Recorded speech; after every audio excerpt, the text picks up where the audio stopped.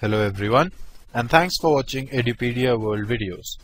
In this video, we'll discuss solutions to the questions in Paper 2 of the 2014 JEE Advanced Physics question paper.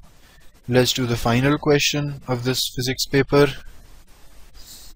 This has to do with the velocity of a flux.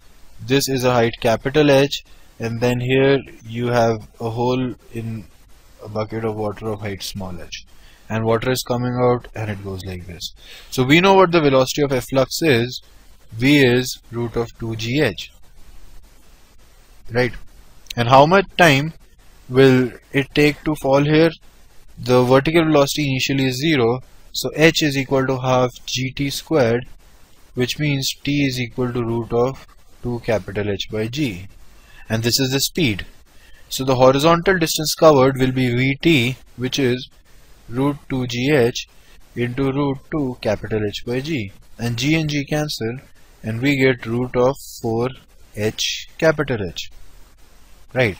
And the questions are given: lift is accelerating vertically up, accelerating vertically down.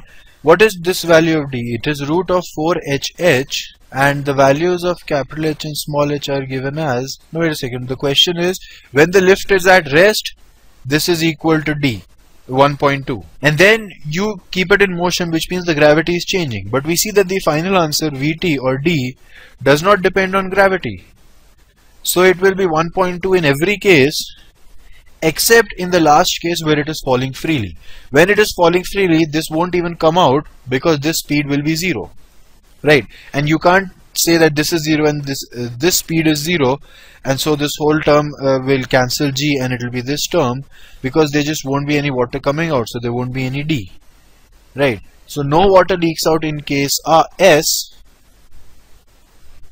which is 4, but in all the other three we'll have 1, which is d will be 1.2, because it does not depend on the gravity.